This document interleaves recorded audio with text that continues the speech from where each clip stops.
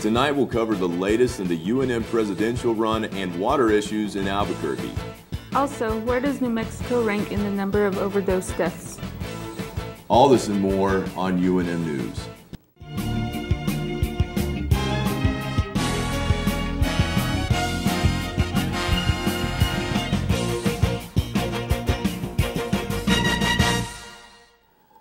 The UNM Presidential Search Committee has come up with 5 finalists to replace President David Schmidle when he retires next summer. The 5 will all be on campus starting December 8th. Douglas Baker is currently a provost and executive vice president at the University of Idaho. Robert Frank is a provost and senior vice president at Kent State University. Meredith Hay is a special advisor to the Arizona Board of Regents. Elizabeth Hoffman currently is a provost and executive vice president at Iowa State University. And Elsa Morano is a professor and president emerita at Texas A&M University. The 5 finalists will be on campus weekdays from December 8th through the 12th.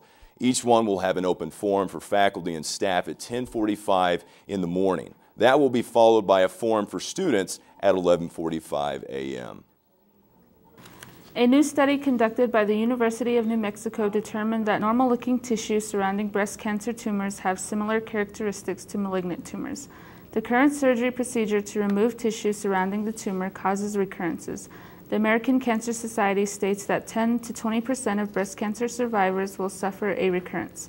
The new research shows that removing 1 centimeter of tissue around the tumor lessens the chances of leaving harmful tissue and reduces recurrences. Stephanie Hoover reported this story. She spoke with me earlier today. Hi, Stephanie. Thank you for joining us. Of course. What did the researchers discover in this new study? So UNM breast cancer researchers found that the cells around tumors actually are predisposed to cause cancer. So breast cancer sufferers are more likely to suffer a recurrence from these cells. Okay. So can you just explain the current course of action for breast cancer patients? So basically the normal course of action for a breast cancer patient is to have a lumpectomy, which means they take out the malignant tumor and about 2 to 5 millimeters around that tumor as well. And what they found is that these 2 to 5 millimeters actually are predisposed to cancer cells. So they're proposing to take out about 1 centimeter or 10 millimeters now. Okay. And can you just explain that some more? That new course of action that they will be taking? Yeah, so basically they'll take out 1 centimeter now, which means there should be less chance of a recurrence. So that is obviously really good for breast cancer patients. Thank you. And how did they discover this? They actually discovered this kind of accidentally. They were studying short telomeres and the correlation between a bad outcome for cancer patients. And telomeres are actually the ends of cells. And so when a cell naturally dies, telomeres grow smaller and smaller until the cell dies. But in cancer cells, they create something called telomerase, and this causes the cell to become immortal. And they found this telomerase occurs as far as 1 centimeter out. Okay, and so what is their next step after this discovery? They're basically going to do a proof of principle study now, which means they're going to study 136 patients and correlate between recurrences and how much tissue they take out. And assuming everything goes as planned, this should become a normal practice for breast cancer lumpectomies. Okay, thank you for joining us, Stephanie. Thank you.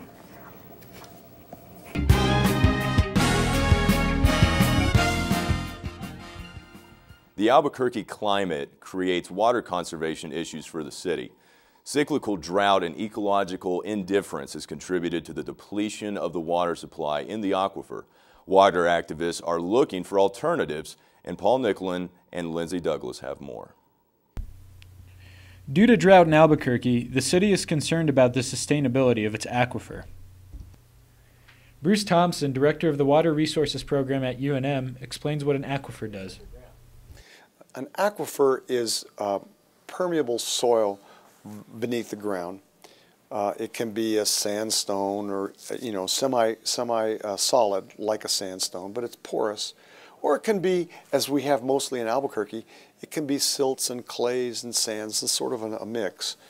But it's kind of like forcing water into a sponge. You put it under pressure, and the water will remain in the pore spaces.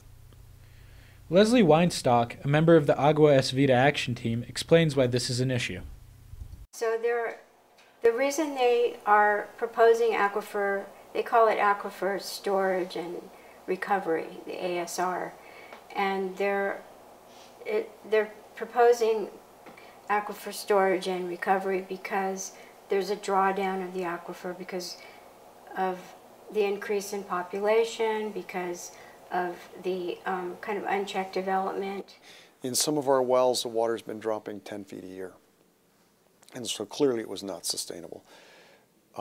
What that means is that we were using water, we were taking water out of the aquifer more rapidly than it was being replenished.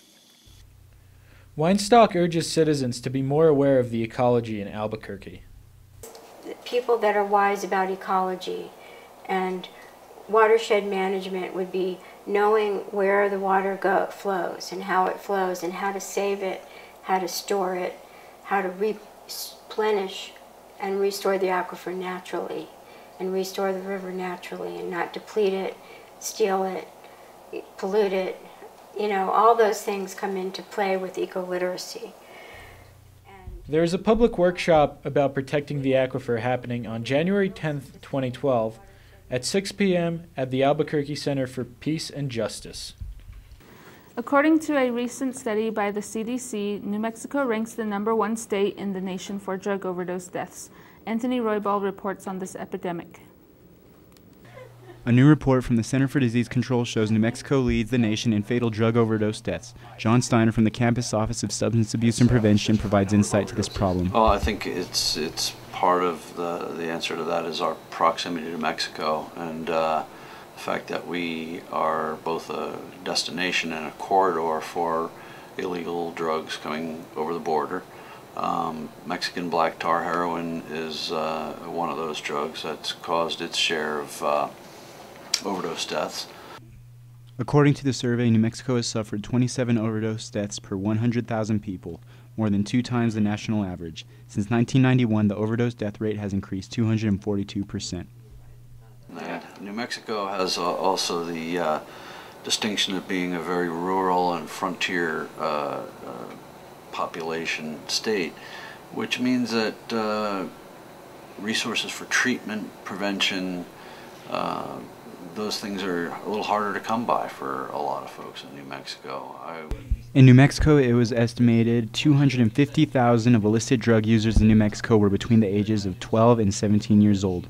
And, you know, drug overdose sometimes occur to folks who, you know, maybe even the very first time that they've tried something, but more often for people who have become addicted, particularly in the case of opiates.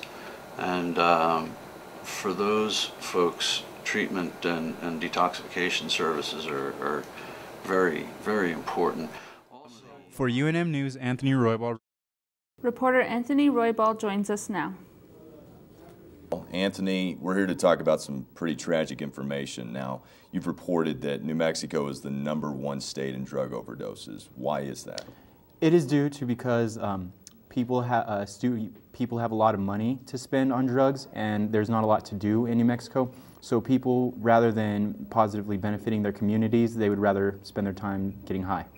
What can be done from a legislative standpoint to kind of curb this epidemic? I feel more regulation can be done by the DEA and more local governments, and by regulating the pharmaceutical companies so that doctors aren't just prescribing medications without reason. And one final question, you've actually been affected by this drug issues, not directly, but tell me about your experiences with classmates and whatnot in this issue of specifically heroin. 2 of my friends this past weekend were killed. The 2 people at Tigo-X Park who were brutally beaten and then shot to death. They were involved in some kind of drug activity, and tragically they were both killed over it. Well, I'm sorry to hear that. Well, thank you again for joining us. And no, thank you for having me. We'll be back right after this.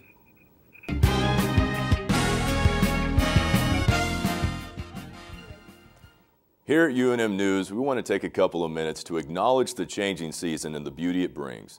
UNM News reporter Barron Jones spent the early morning hours on the banks of the Rio Grande River at the Bosque del Apache Wildlife Refuge about 80 miles south of Albuquerque, checking out the majestic sandhill cranes and the snow geese that call the Bosque home. Overhead, snow geese stirred by a predator take to the sky here at the Bosque del Apache Wildlife Refuge. The refuge is home to thousands of geese, crane, and other waterfowl who travel to the Bosque to hole up during the harsh winter months. Bird watchers and naturalists line the banks of the Rio Grande and during the early morning chill, all in hopes of experiencing the beauty and majesty of these migratory birds, specifically the sandhill crane. Camera-shy refuge biologist Ashley Inslee explains why cranes and company flock to the region.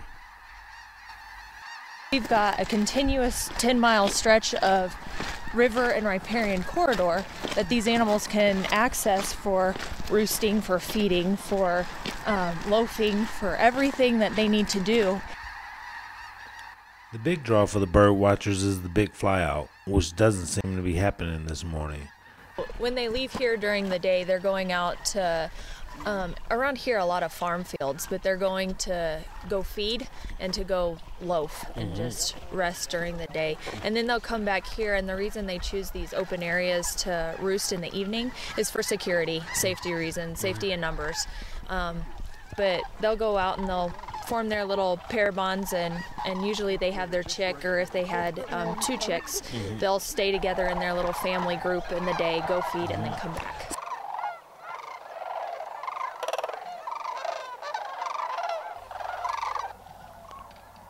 This is Barron Jones reporting for U News from Bosque del Apache. The UNM Queer-Straight Alliance hosted their third annual drag show on November 18th at the Student Union Building's main ballroom. Megan Eichhorn and Lindsay Douglas reporting. UNM's Queer-Straight Alliance's third annual drag show took over the Student Union Building ballroom on November 18th to showcase the many talents of drag kings and queens. The theme was the year Queer Thousand, and there was no shortage of lights, sequins, or sparkles to complement it. Let's get ready to rumble! The show's MC was a big hit with the crowd and also performed.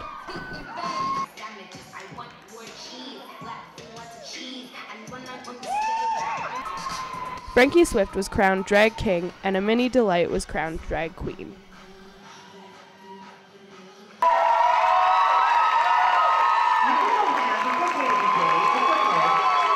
The show was received well by the audience. The only hiccup was a crowd member running off with the MC's wig, but it didn't seem to put a damper on the mood. Animals, skulls, and devils. That's what internationally known mask maker Felipe Horta shared with the UNM community.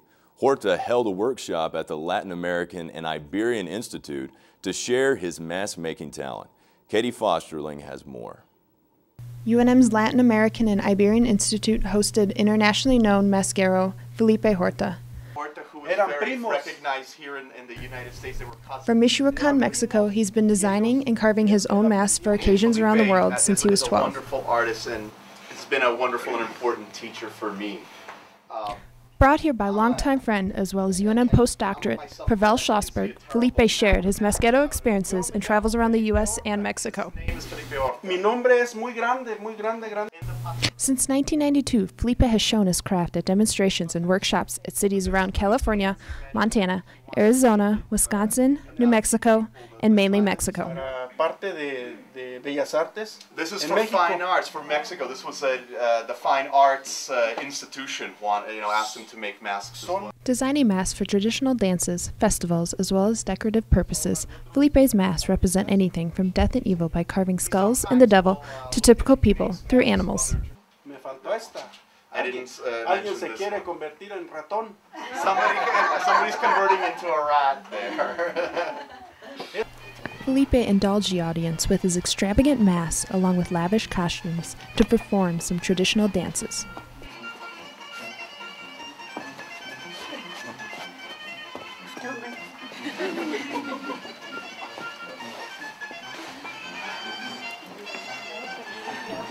For UNM News, I'm Katie Fosterling. That wraps up this edition of UNM News. Thank you for joining us. For Miriam, Belin, and myself, Adam Camp, you've been watching UNM News. Have a wonderful remaining semester, and happy holidays to all of you.